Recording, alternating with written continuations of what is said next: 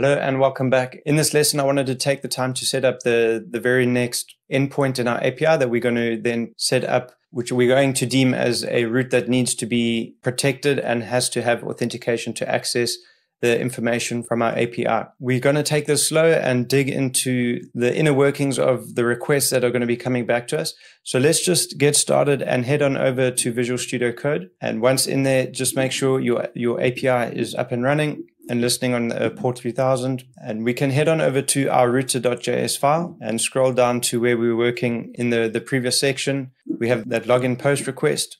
And just below that, I'm going to give us some more space to start working on our very next API route that we're going to set up here. To set this up, I'm going to create a new request handler here marked with the get method. We're going to name this user. The idea with this endpoint is it's going to be used just to get some very basic user information, such as ID, name, as well as email address. So setting up a function here to handle this request, we'll mark it as asynchronous, and then we'll just set it up with the request and the response parameters. And as we have been doing in all of our request handlers here, let's just set up a try catch block. We're going to pass in an error, or the catch block is going to receive any errors if there are any errors in that try part of the try catch. And while we are here, let's just do some basic setup here. Let's create a console.error.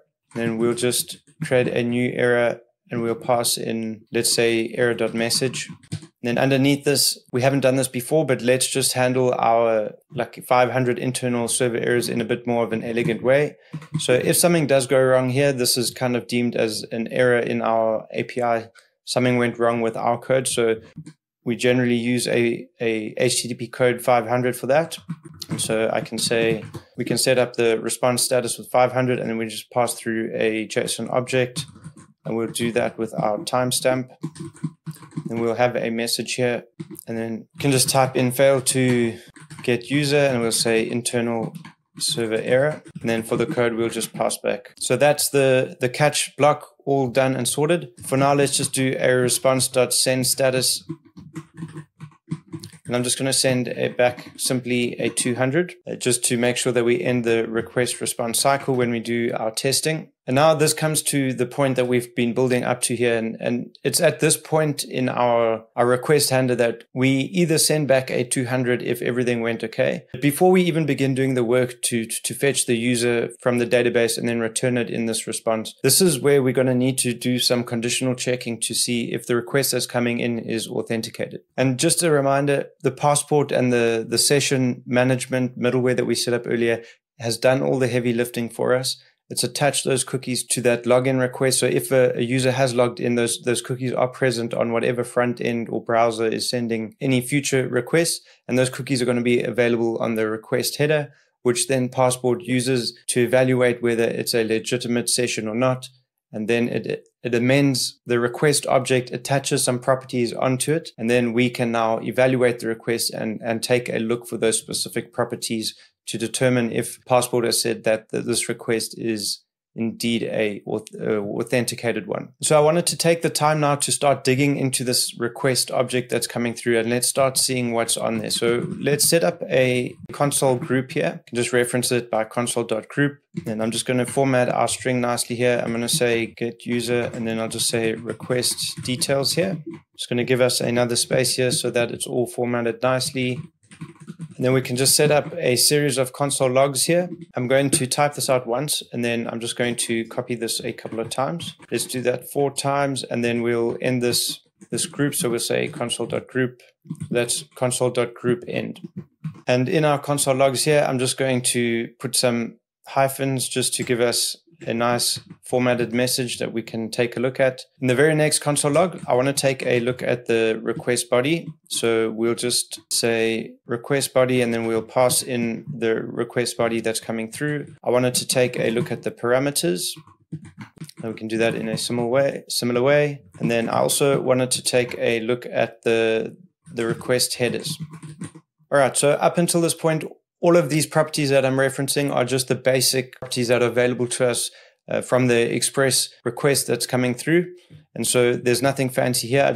Let's spin up our server, take a look and see what we're getting at this point in time. So make sure your server is running and there's no errors, and we can head on over to back to Postman. We're going to have to hit our register endpoint to register a user, and then we can hit the login with our user that we've been using in the last section, and we can just hit a send here. So now that we have that fresh login session with the cookies attached to the request, just a quick note that in Postman, for every domain that you're kind of using, and in this case our domain's localhost 3000, it's going to store the cookies in a setting that are available to future requests. So you can see the app auth and app auth sig cookies are stored here. And we're going to open up a new tab here to create a new request. And we can just quickly take a look at this. There's no cookies here, but we'll set that up in a moment. For now, let's just actually set up the request. So we'll say HTTP, and then that'll be localhost 3000, and then API/user. That's going to be this new user request that we've set up. Let's go and head on back and just hit a brand new login here just to make sure we have a new session. And if we take a look at our cookies now, you'll see that the app auth and app auth signature cookies are available to us. And so when we make this request, it's going to be sent along with the request. So let's see that in action at this point in time. So let's hit send here in our API, and you'll see that we do get back that 200. But in our terminal, you'll see, and let's just compare this to our console logs here. So we've got that request body, which is empty. The parameters are empty because we haven't sent anything through on the request. But you'll see the request headers that come through. It's got some of the basic Postman stuff and the host, whatever. But the important thing to take note is that we have this cookie here. So that's important, and that's interesting to see that that's coming on the request headers, and that's definitely being used by Passport to determine if this needs to be evaluated or not. Okay, so that's it for the simple properties that are available to us on the standard Express request object. I see that the formatting is not quite right what I wanted, so I'm just going to remove that new line there. I'm going to actually append it in there, and that's kind of more what I'm looking for. And then we're going to go ahead and add 2 more console logs. We'll say console log, and then we're going to say req.isAuthenticated. And then this is going to be the new properties that are available to us through the Passport middleware. There's this function that we can reference called isAuthenticated. And then we just need to invoke that. And that's a function that's available to us that Passport has attached to the request object, and is going to return a Boolean value just simply is going to tell us if it thinks this request is authenticated or not. And then the next property that is available to us, and this is more out of interest and something that we will be using later, is this req.user. And just so that you know, if we head back to the serialize function that we've written previously, whatever information that we put into the cookie, so this serialize user function is used to stuff information into the cookie, and that's what's going to be attached to the request.user property onto the request. Once we save our work here and the server is running, let's just give ourselves a bit more space and head on back over to Postman. And I'm just going to make sure there's no cookies on this register request that's going through. We're going to register a new user. We're going to log in to create a new session. And then we will now hit a get request to our user endpoint. And now we can inspect those properties that are coming through. So we've got the body, the parameter, the headers that we've seen. And now we've got those 2 new properties, request.isAuthenticated, and you can see we get this value of true. We've got this user here, request user, and that's this ID and the email that comes through. And as I said just now, it's like the serializer stuffs the information into the cookie. And then the second part of that at like the end, once it's evaluated whether the user is authenticated, it passes it to the deserializer function, which then finds the user, attaches this information, the ID and the email, and then that's available to us now on that request object. So that's what it looks like when a valid request is coming through. Let's just do some nefarious behavior here and fiddle with the cookies. And so the way we can do that is click on the cookies here and just can do anything you want to kind of just change the value of the string. I'm simply going to delete the first 2 characters after that equal sign. I'm going to click save. And so now we're going to be simulating an invalid cookie that's being sent through. And this is interesting. The response that we get back is a 200, obviously, because we haven't done the work that we need to do yet. We're still doing this inspection, but you'll see that the req.isAuthenticated comes through is false and the req.user is undefined. So we'll be able to know now that this is not a valid request. What is interesting here is that the Passport session, the Passport middleware is actually clearing the cookies on the request or on the response that's being sent back.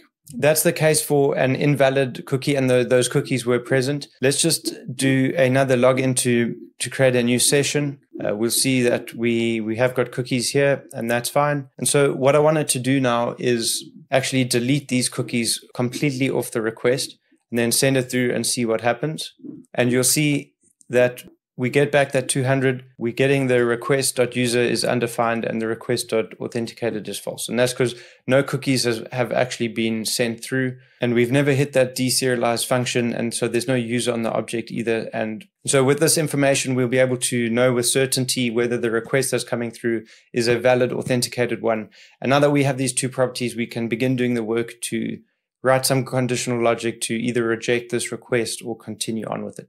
So let's take a short break here. We've done some digging into the request object to find out what information we get from the Passport middleware. Let's take a short break here. In the next lesson, we'll start writing out that conditional logic. So I'll see you on over there. Cheers for now.